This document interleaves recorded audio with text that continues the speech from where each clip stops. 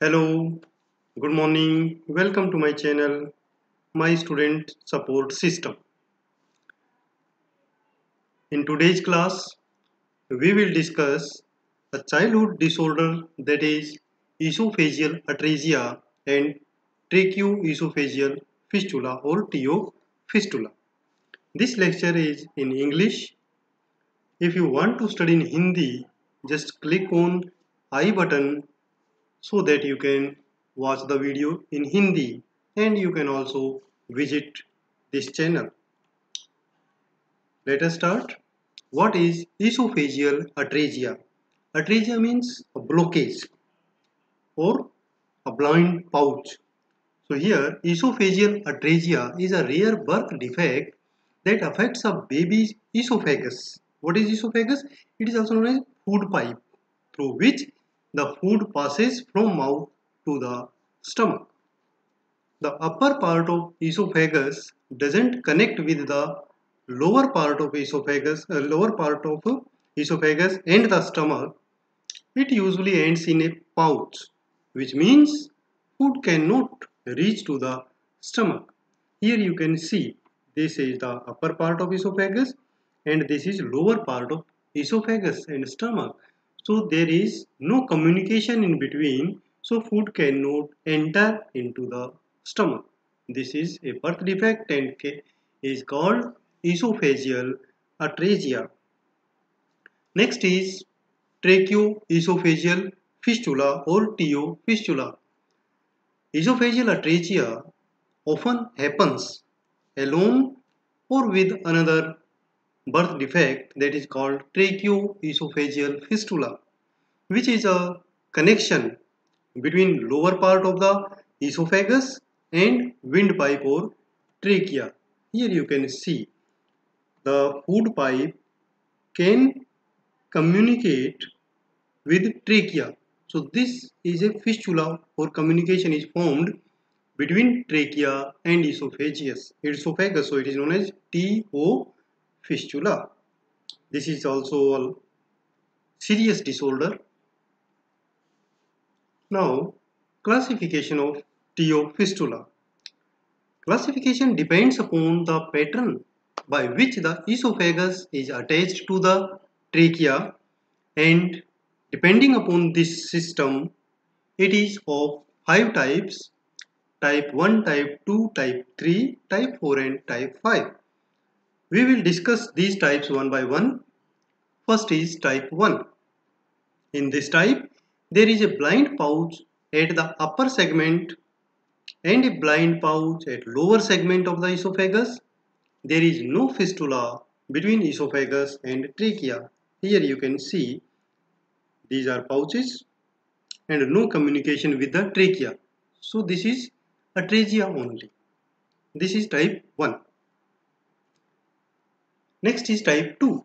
In this type, there is a blind pouch at the lower segment of esophagus and the fistula is formed between upper segment and the esophagus and the trachea. Here you can see this is lower blind pouch and upper esophagus connects with the trachea. So this is type 2, TO fistula. Next is type 3. In this type, there is a blind pouch at upper segment of the esophagus and fistula is formed between lower segment of esophagus and trachea like this. This is upper blind pouch and lower part of esophagus is attached with trachea. So it is type 3. Now type 4. In this type, there are two fistulas between esophagus and trachea. Both upper segment and lower segment of esophagus develop fistula with trachea like this. So this is upper part and this is fistula. This is lower part and this is fistula. So both are connected with trachea. Now we come to fifth type.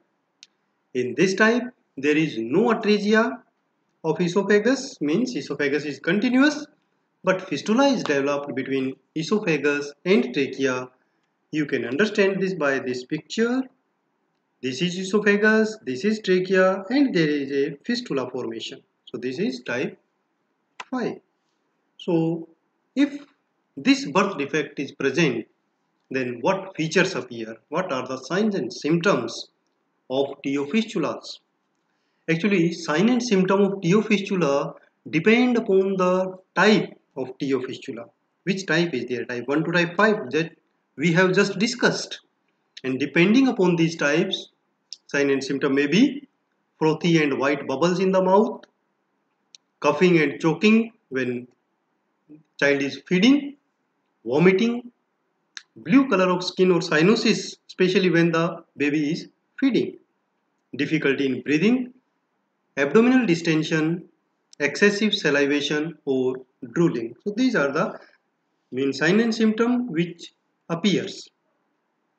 Now diagnostic investigation, how you will identify that this is TO fistula. Number 1, physical examination and history taking. Whenever we complete this process properly, we can suspect that yes, there may be TO fistula.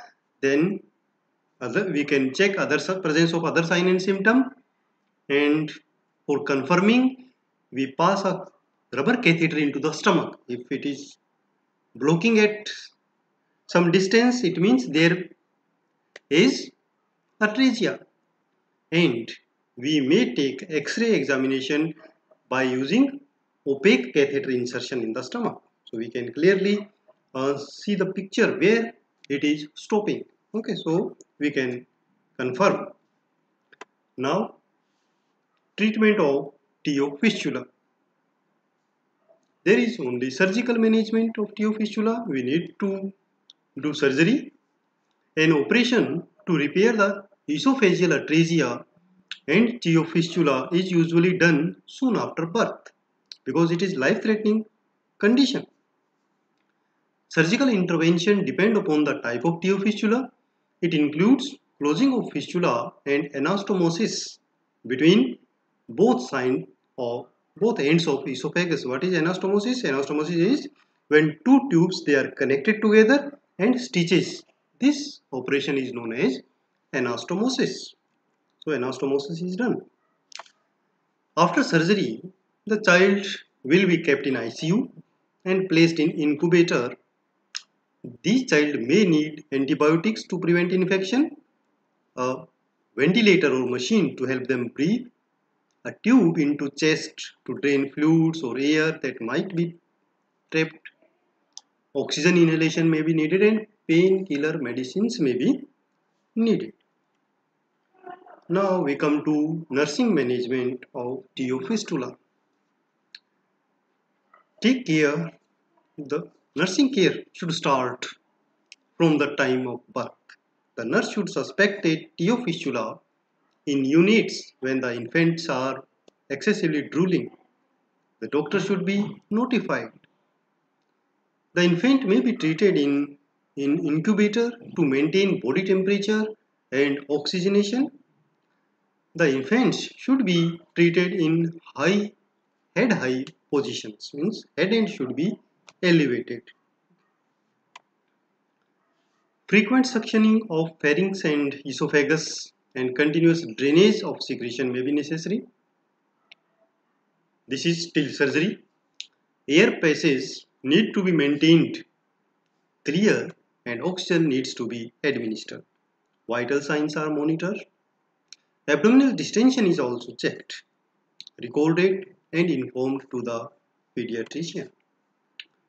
Sometimes gastrostomy tube is placed to remove the secretions from the stomach and to relieve distension. So proper gastrostomy nursing care is to be provided.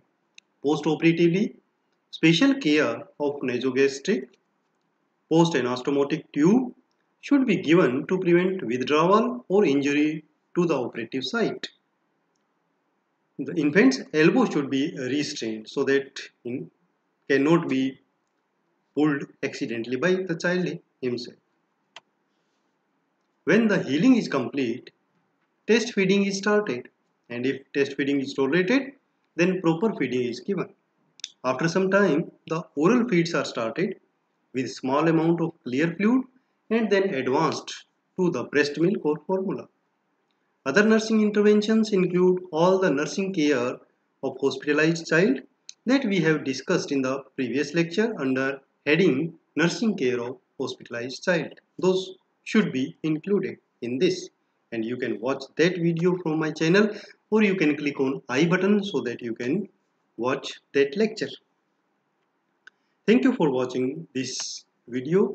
You can prepare your notes by visiting my blog, that is mynursingstudents.blogspot.com, and you can follow my Twitter handle for updated videos at student_support.